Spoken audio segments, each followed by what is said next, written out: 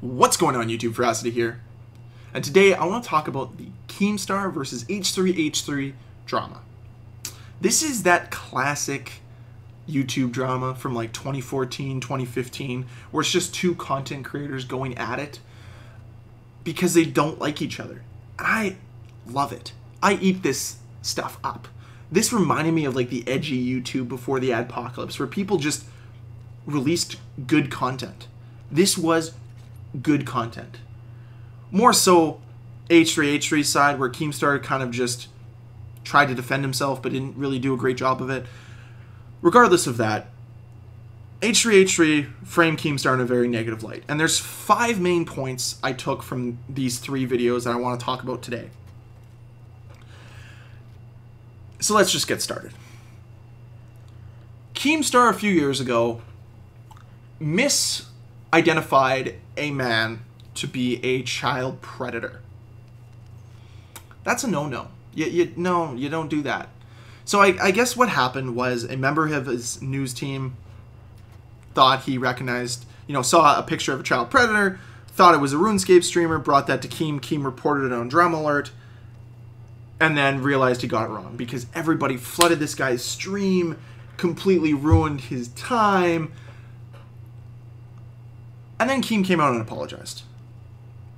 So you think, okay, this is a feel-good story. Like, Keem made a mistake and then he apologized for it.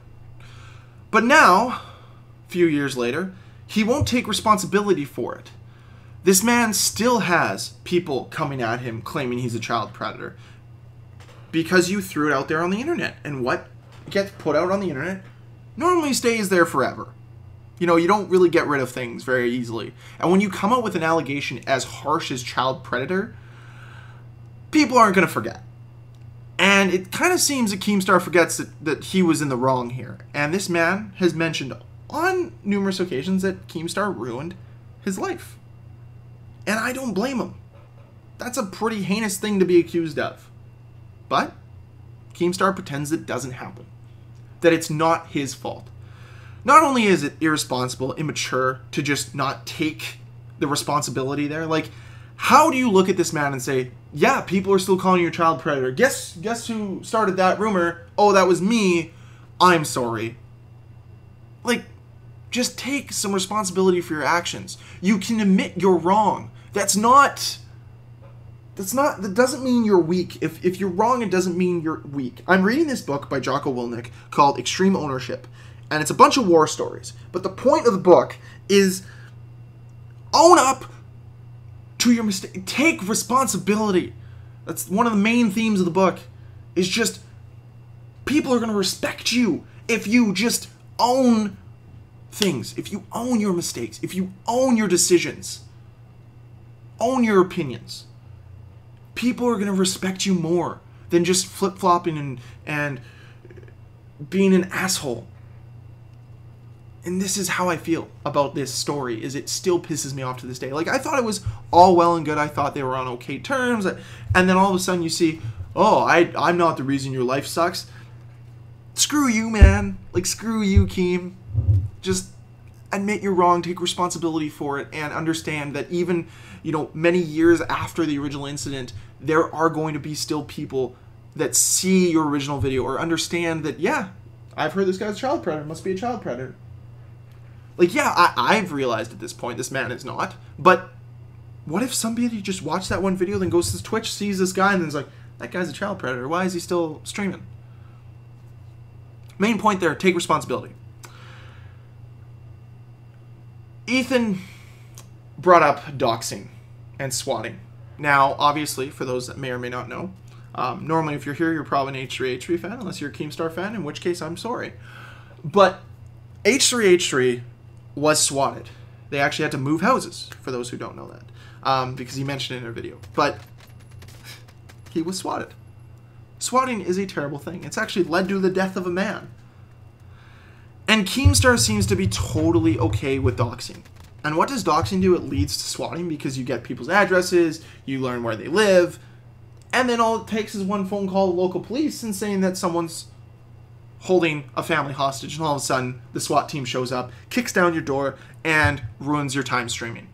If you think that swatting is cool or swatting is funny, you are a garbage human being, and you deserve to live in a hole so far underneath this beautiful earth that we have, because that's where you belong. You don't belong. You don't deserve to enjoy the things that make life great, because you are a garbage human being. And this goes along the same line as doxing. What are you? A 12-year-old? An ex-girlfriend who's jealous that you need to find out someone's information? Let people have privacy, man. What? Yeah, it'd be cool to meet a celebrity. It would be awesome to meet a celebrity. Would I go around trying to find their personal information? No, because they have that right to privacy. What are you doing doxing people? And then to come out and say, well, I just suggested it. Other people do what they want with the information. This again comes back to my first point. You're an adult. Take some responsibility for your actions. You have an impressionable fan base. To think that Keemstar's fan base is mostly 19 to 23-year-olds is generous. They're all under 18 for the most part. And yeah, you know, there is probably some of his demographic that's 19 to 25. But you know what? The human brain still hasn't fully developed until 25. So most 26 to 35-year-olds aren't watching Keemstar's content. Or they can, you know, put two and two together that, yeah, doxing people is not a good thing. But when you have young, impressionable people thinking that, yeah, this is how you get at people who you don't like, you dox them. That's a terrible precedent to set.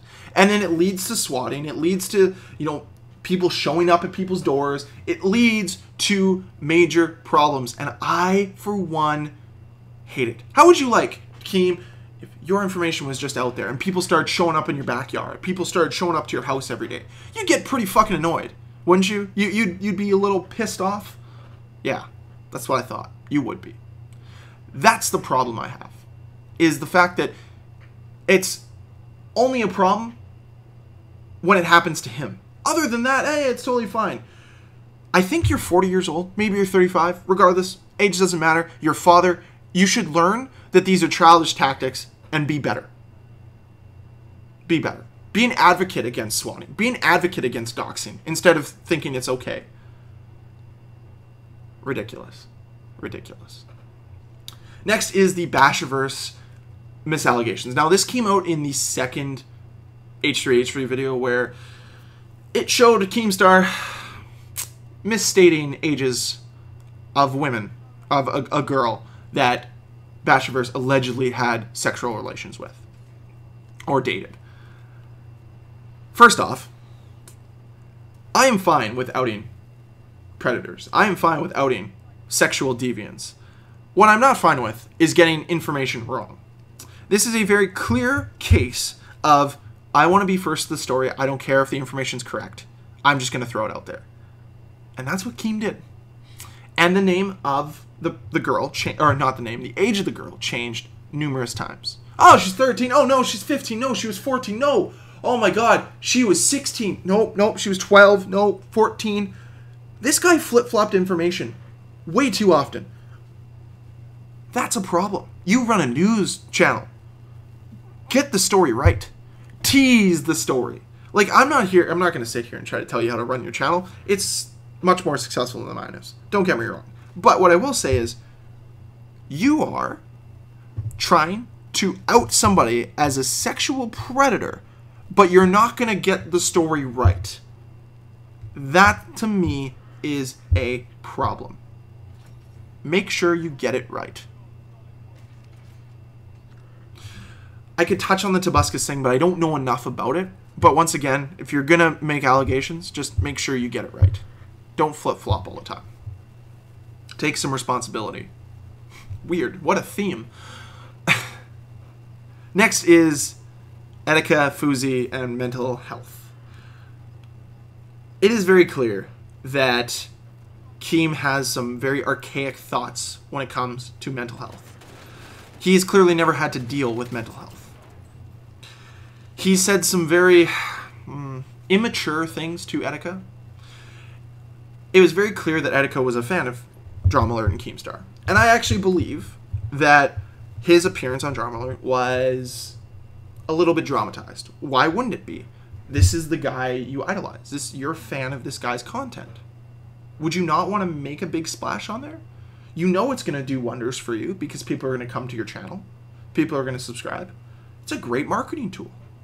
I totally get it, especially if you're a fan of Keem. Hey, man, do you want to do this together? It'll just boom for views. All my guys will come watch you. Some of your guys will come watch me. It's a good cross-marketing scheme. Great. Great. Great idea. But what I will also not deny is that Etika clearly had some mental problems. And his mental health wasn't all there. And rhetoric like Keemstar's of just stop being sad doesn't work. Depression isn't just sadness. Depression is a lot of things. It's the inability to feel comfortable with yourself and then having the anxiety creep in. The idea of mental health not being a thing is very incorrect and very archaic, but the stop being sad is also along the same lines. I don't wish these things upon anyone. It is very clear that Etika had problems, and to have somebody that you look up to have the vocabulary, the verbiage, the rhetoric that Keemstar has towards mental health would not help your mental health. I'm not saying his words were direct result or directly impacted Etika's decision to take his life. I don't believe that, but I also don't believe it helped. If Keemstar was a true friend to Etika, wouldn't you reach out if you knew something was wrong? And that's what people would do in that situation. That's what I would do, at least. Like, you would go to that person and say, hey man, everything okay? Do you want to talk about something? You clearly want to keep the guy around. So if you're a true friend to somebody, like, you would reach out instead of saying that he's having a manic state and saying, well, it's not as bad as Fuzi. That's a problem. And I'm going to touch on FuziTube here as well. Not a fan of Fuzi. Never watched his content. Obviously, I've seen the takedown videos on him. There's clearly something wrong with his mental health there as well. And to just make a 3-part series about this man, who's clearly going through a tough time, and to not mention at any point that, yeah, this guy's having a tough go right now, is irresponsible, and it is detrimental to people's mental health. And I'm not saying that it's going to directly impact FuziTube, but him saying that I wanted to kill myself because of the words that you said, that's powerful, and that would make me think twice if somebody ever said that to me. I'd be like, holy crap, I'm a terrible human being. Because your words should not directly impact someone else's life to the point that they want to take it. The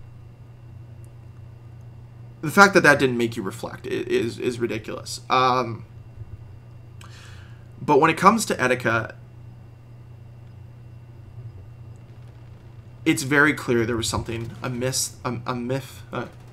something wrong there, and it's just tough to talk about. Holy crap. Not be like I wasn't a fan of Etika by any means, but it's just this idea that, you know, he has such a big platform, Keem does, and he could have been such a champion for mental health problems, and he could have such influence on people.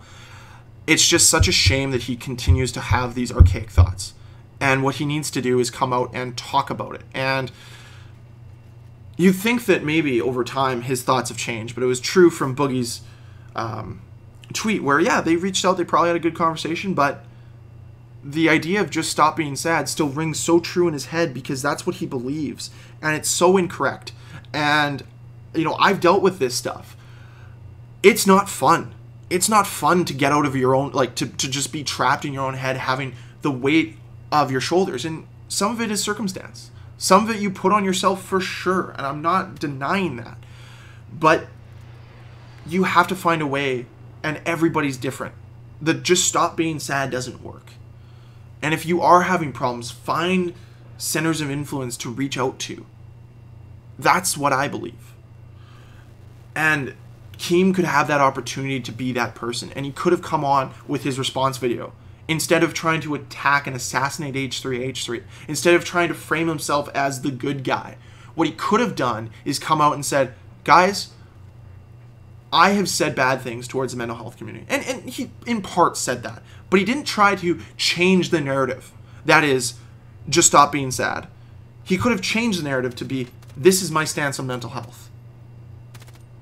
you know, in Etika's memory, this is because of the impact his life had on me, because they were friends.